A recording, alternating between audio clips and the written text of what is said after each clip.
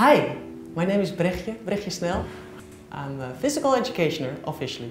I was a personal coach for several years, manager of a fitness center, and I cycled the world's highest roads on my mountain bike.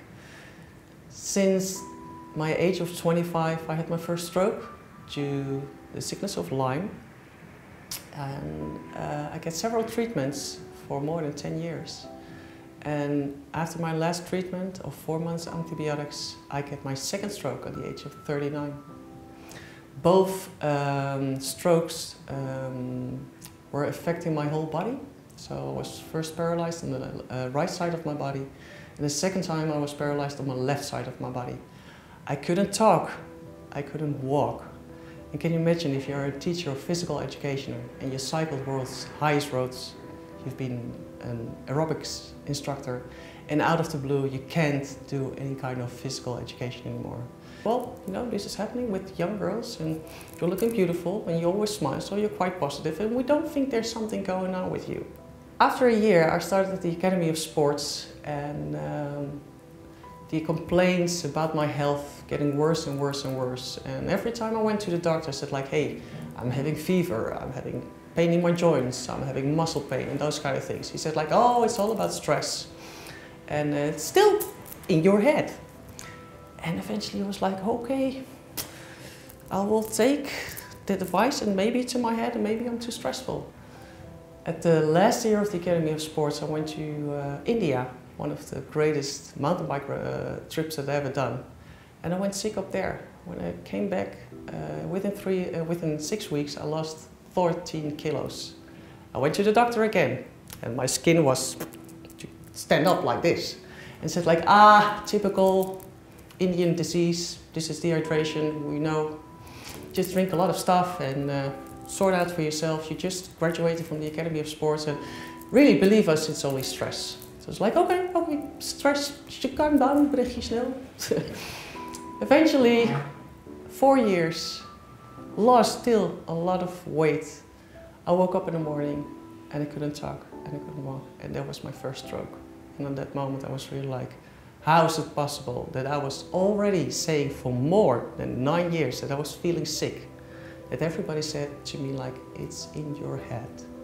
After my first stroke, I went back to my doctor and I said to him like, I'm not feeling well, I'm kind of depressed and I don't know where to start with about cleaning and stuff like that. Normally you can wash a window and you know that you have to start in one corner and you work your way down. And I couldn't manage that anymore. So he sent me to this psychiatrist at the hospital. And after half a year I felt really terrible. It's all kinds of programming was running in my brain and even my whole head was really painful. So I went back to him and he said, well, how are you doing? I said like, well, I'm not doing okay. He said like, you know what?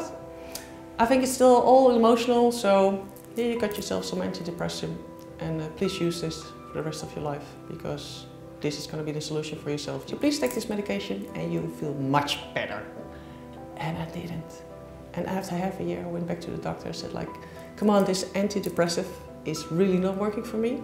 So I did that by myself. And within a month I cleared myself of all the antidepressant and I was like, I need to find something else to heal everything again, but this is not working like the way the doctor said to me. Since the first time that stroke and how I tried to come back in business again, because I was a young girl who wanted to conquer the world, I never thought that I had a second stroke. And again, it was through the sickness of Lyme and through 2 little blockages on my valve, on my aorta. So they told me after 2 months, after the second stroke, that I needed a heart operation. I was really scared for the heart operation because I was really like, oh my God, they're gonna rip up my chest. And how is this gonna be for me?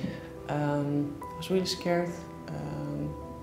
But when I wake up after the heart operation, I felt so big, so free. And the biggest lesson of everything that happened to me was like, stay in the moment, stay in the present, because the present is the best gift what you can give yourself.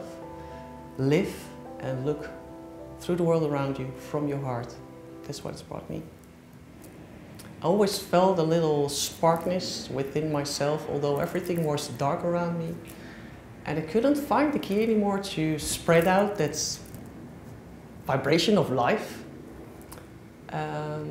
What really helped me was start to believe that I can let that little spark grow within myself again. And that was the moment that I decided to quit with all the medication that the medical department gave me. If I believed the whole medical system, I wouldn't be possible. It's the way I'm sitting here right now and what I'm doing in the moment. But being impossible made me to feel and to believe that I am possible and I am perfect. The way I am, like a natural being, and listening to myself instead of listening always to what other people have to say, and put that into my system, that it's a second-hand belief, and I start to believe in myself again. The hospital said to me, like, after both strokes, make sure that everything that you learn within a year, that's going to stick with you. Because after a year, it's going to be really hard to learn new kinds of programming or systems or stuff like that. So, you know, if you can walk or you can talk more properly or you can cycle again, within a year that's done. And after that year, you can't learn yourself new stuff anymore. And that reminded me about when I was a real small kid. And I've said to myself, please always give me the opportunity to have experience and to learn. So when the hospital told me, if you're having a problem with your right body side and it's not healthy within a year, it's not going to be healthy anyway. And I am too stubborn for that.